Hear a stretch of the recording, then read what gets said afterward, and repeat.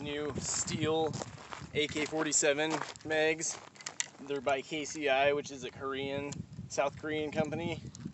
And I haven't shot them yet. I got one 30 rounder and one 40 rounder.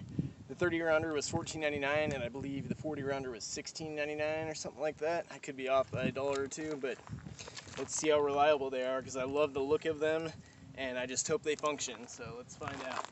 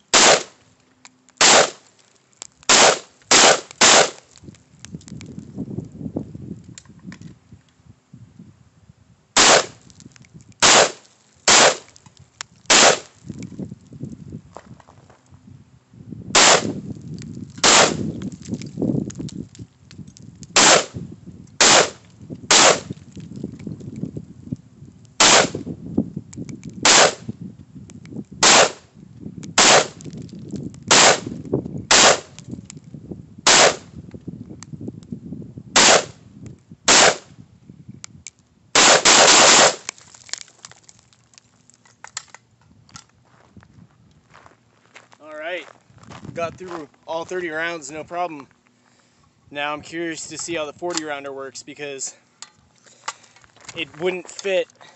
I couldn't get it to pop into place, so I actually spent about 45 minutes or so sanding and filing it down lightly to get it to fit. I finally did get it to click into place, but I'm not sure if it's going to be able to keep putting the new bullets in and going into battery, so we'll find out. So to get this 40 round mag to fit in and lock into place, I had to do some filing on this area here. I did kind of that edge and the flat spot on both sides there, that edge, and then that flat spot, and then I kind of got right in there a little bit also, just under there on that little half circle, and then a little bit on this notch that sticks out right there. And once I did that, it locks right into place.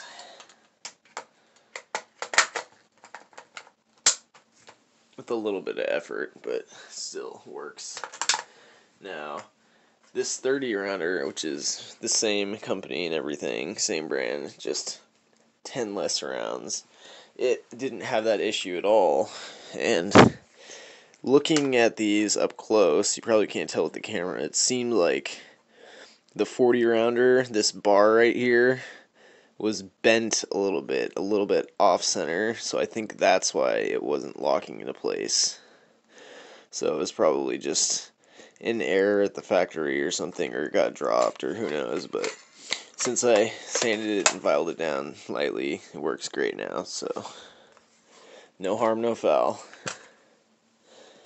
Test out this 40 round KCI mag. If you can see there, if not I'll film it later, I had to file and sand this section down right there, and that section slightly, and that seemed to do the trick. Right there, that notch, and on top. And let's see how it locks into place. Now you definitely got to force it in, but it goes in before. No matter how hard you pushed, it was not going in. So okay, KCI 40 round AK mag. Looks like we got the first round loaded.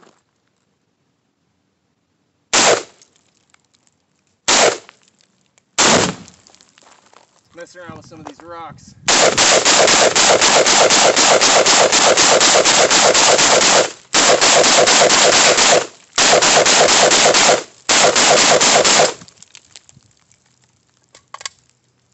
Yeah, I got through all 40 rounds. And for about $17 or $18, that's a good deal. Even if you got to file or sand it down a little bit yourself, as long as you're handy, it's nothing. It's not a problem at all. So I would highly recommend these KCI steel 30 and 40 round 7.62 by 39 millimeter AK-47 magazines. Well, thanks for watching my video. Don't forget to give me a like and subscribe to my channel. And have yourselves a good rest of the week. Thank you. Have a good night.